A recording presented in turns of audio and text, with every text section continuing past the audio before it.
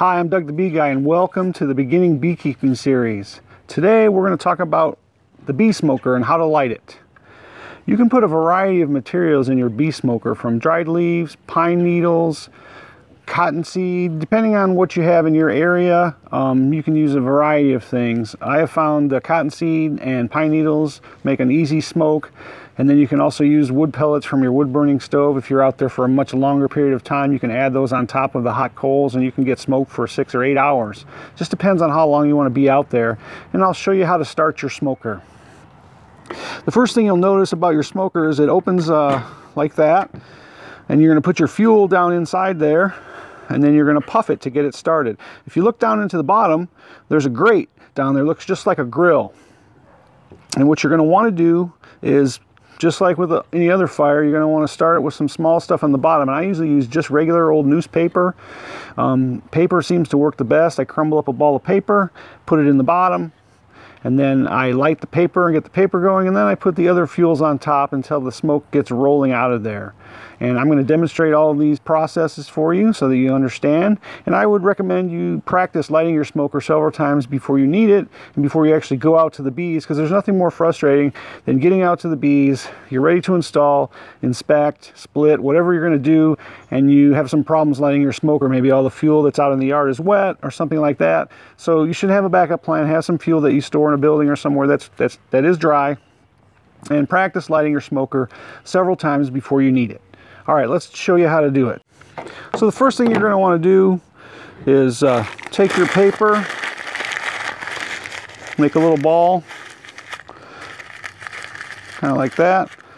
Throw it down in the bottom of your smoker, like that. Start it with some kind of you could use a match, or I use one of these sticks. And just start it on fire at the bottom of the ball. You want to start at the bottom because the fire is going to move upwards. And if you start it at the top, it's not going to work very well. So there you go. You got the bottom of your ball started. Just give it a few puffs. As you can see now, the flame is starting to grow a little bit. And at this point, it's going to burn my fingers. So I'm going to lift it upright, and I'm going to take my cottonseed and just put a little ball of that in there, just a little bit, and just puff this a little bit. I'm going to move my hand because the wind's blowing it toward my fingers, and I'm just getting it going. So see how quickly that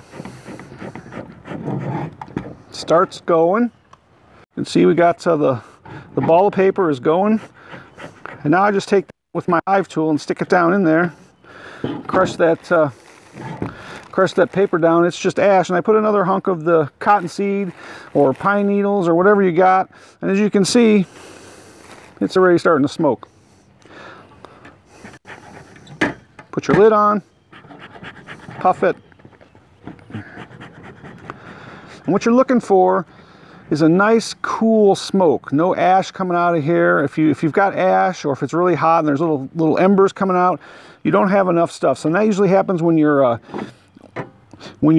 container here burns down in the bottom and you have nothing left but ash and embers, and you start puffing this and you get ash and embers, and then you'll start to see the bees, they get all wound up, and so that's not optimal.